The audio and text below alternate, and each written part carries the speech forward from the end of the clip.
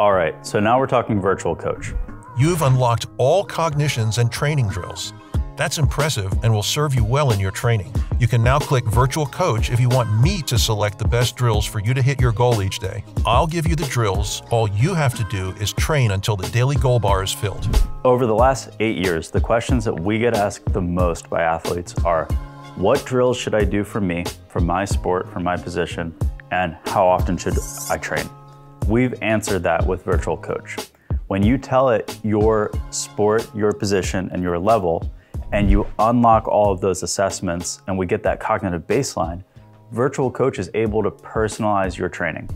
So for every day of the week that you're training, we're giving you daily cognition goals and weekly goals for how many times per week you'll train that are tailored for you.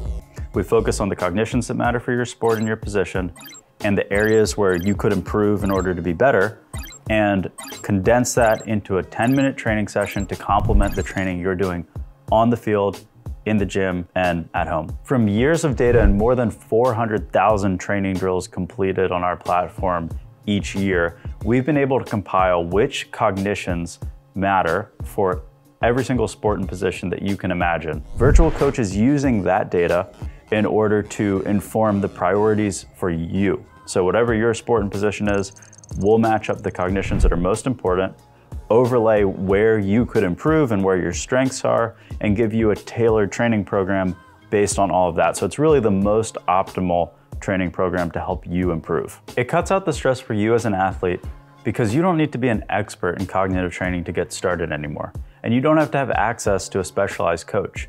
That means that you can spend more time focusing on your sport while we put together a personalized training plan for you.